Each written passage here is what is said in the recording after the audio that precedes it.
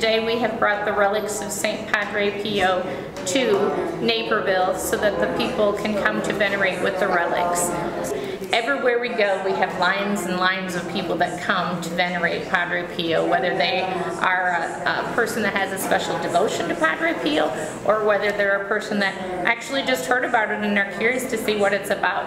But I hear stories after stories of people that come in that have had prayer answered. They've had the opportunity to have some sort of an experience because of their devotion to Padre Pio.